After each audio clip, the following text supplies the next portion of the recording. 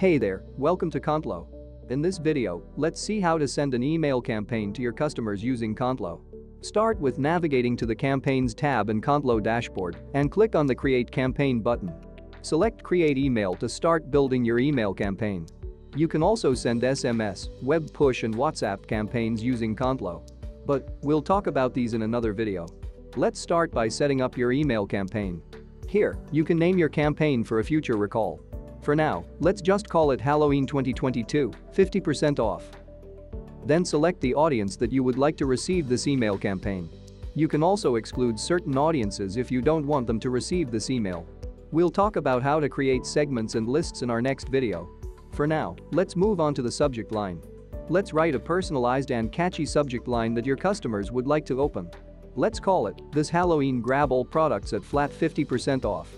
Now let's personalize this subject line by adding the customer's first name using tags. You can also choose to add a pre-header to your email. Pre-headers are the light-colored text that appears next to your subject line in your inbox. You can also change your sender name and email from the drop-down. You can then move on to designing your email. You can either use a text-only email or insert a custom HTML code. In this case, we'll use Contlo's drag and drop email builder, where you can find tons of pre-built email templates and start modifying them according to your need. The email builder allows you to customize your email designs using some of the highly e-commerce-centric functions, such as dynamic discount blocks, product blocks, and recommended products. We will cover about how to use the email builder in detail in upcoming videos. This concludes how you can configure an email campaign using Contlo. Now you can go ahead and click on Launch Campaign button or schedule it for later.